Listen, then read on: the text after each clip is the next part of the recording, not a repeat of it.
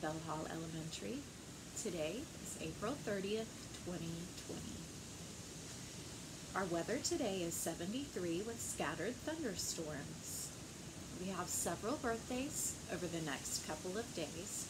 Happy birthday to Caden Hall, Graham Howard, Kylie Pinkney, Malaysia Smith, Isabella Godsill, Ann Collins Carter, and Jamie Gillespie. We hope y'all have a great birthday. And now for some news from our special area team.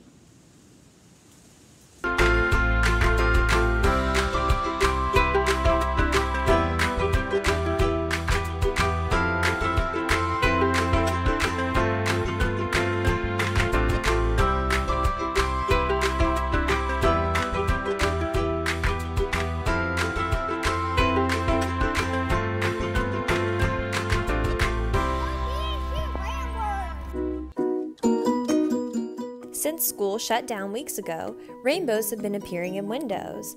They are placed there by kids that are home from school that are spreading positivity and hope for us all. It is called a rainbow of hope. These rainbows give us a sense of community and makes us feel like we can overcome anything together, even when apart. This started in Europe but has since traveled to the USA. So let's spread positivity and create a rainbow together. So remember the order of the rainbow. It starts with red and then moves to orange. If you remember, it's also the same pattern as the color wheel. Colors that are next to each other in the rainbow or on the color wheel are part of a color family. Red, orange, and yellow are the warm colors. The next color family is green, blue, and purple. These are the cool colors.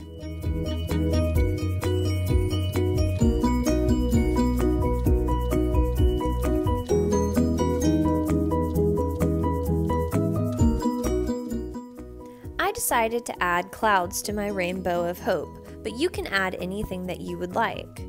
Instead of markers, you could also use chalk outside. When you're done, hang it in your window or on your door to spread hope and positivity to your neighbors, or in my case, for my dog Mosey, who really doesn't seem that impressed.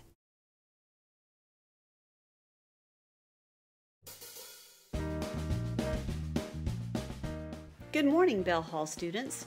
Here's a little information about your music lessons this week.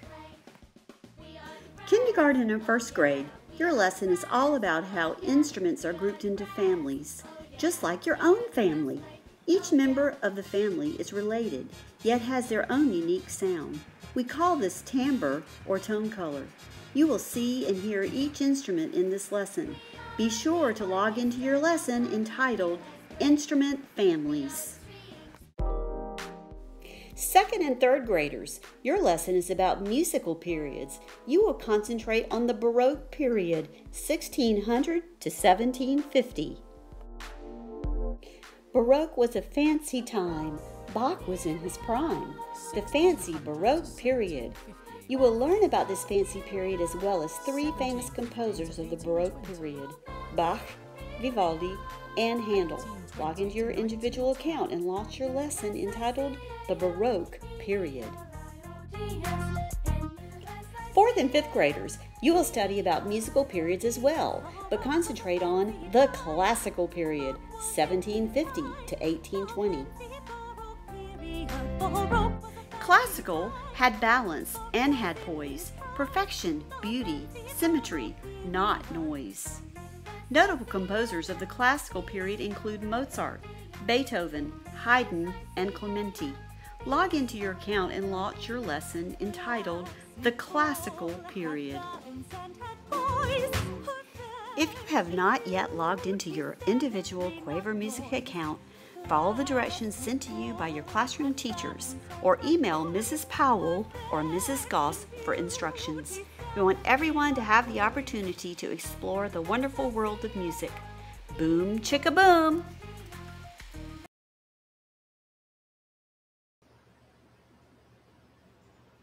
Hey boys and girls, this is Mrs. Ward again, and I am back with another book giveaway today.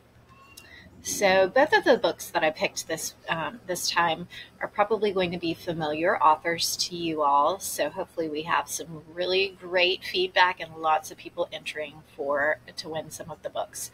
So the first book that I have for us to talk about is called Max and the Midnights. So if you look at the cover, you might kind of recognize the style of illustrations. This is by Lincoln Pierce, and that is the author of Big Nate. So this is a book about a character named Max, and Max lives during medieval times. That would be like during the times when knights lived. And Max is a troubadour apprentice. That means he's learning how to be an entertainer, basically, and he's learning from his uncle. So partway through the story, his uncle gets kidnapped by an evil king, and Max bands together with some other kids to try to rescue him. This book has lots of magic in it. It is a graphic novel, and it is really funny. So if you enjoyed Big Nate, then this would be a great book for you. Our other book that I wanted to talk about really quickly is called Sleepy, the Goodnight Buddy. This is one of our picture book nominees. I selected this because it's another familiar author. This is by Drew Daywalt. He's the guy who wrote Rock, Paper, Scissors. I'm sure many of you remember me reading that to you. And he also wrote The Day the Crayons Quit. So if you enjoyed this story or those stories, this would be a good one for you. So our main character here is a guy named Roderick, and Roderick has a problem like many other kids have. He will stall as long as he can whenever it comes time to go to bed. So his parents decide something needs to be done about it, and they get him a goodnight buddy. Goodnight buddy is basically a stuffy named Sleepy. However, there's a lot of personification because Sleepy does talk to him. So Roderick basically gets a dose of his own medicine, and Sleepy starts stalling out every time Roderick tries to go to sleep. So he's like, I need a drink of water. I need to go to the bathroom, and any other excuse you can think of. So this is just a funny book. If you enjoyed the other books that we've read by Drew Daywalt, this probably would be one that you would like too. Again, it's called Sleepy the Goodnight Buddy. So you know what to do. Just fill out the Google form. Teachers, parents, and kids can enter, and I will do porch drop-off.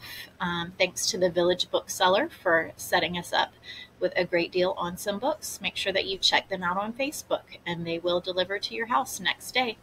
Y'all have a great day.